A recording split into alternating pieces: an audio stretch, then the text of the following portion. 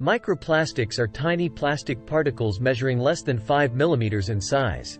Here are 10 facts about microplastics and their impact on human health, the environment, plants, and other life forms. Widespread presence. Microplastics are found almost everywhere, from oceans and rivers to soil and the air we breathe, making them a global concern. Ingested by marine life.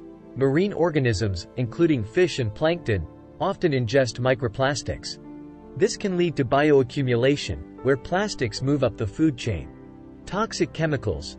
Microplastics can absorb and carry toxic chemicals, which are then transferred to organisms that consume them, posing a threat to both marine and human life. Airborne microplastics.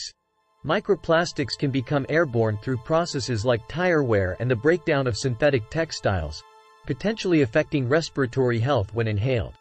Soil contamination. Microplastics in soil can hinder plant growth, disrupt soil ecosystems, and affect agricultural productivity. Unknown health effects. The long-term health effects of microplastic exposure in humans are not fully understood. However, there are concerns about potential adverse impacts on human health, including inflammation and other health issues.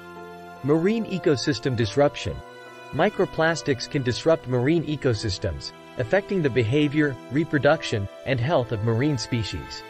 Freshwater contamination. Microplastics can contaminate freshwater sources, impacting aquatic life, and potentially entering drinking water supplies.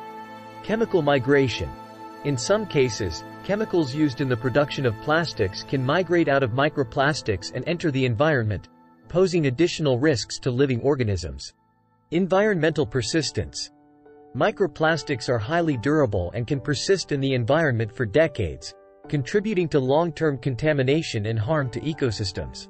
It's crucial to continue researching and monitoring the impact of microplastics on the environment and all life forms, and to take steps to reduce their release and mitigate their effects.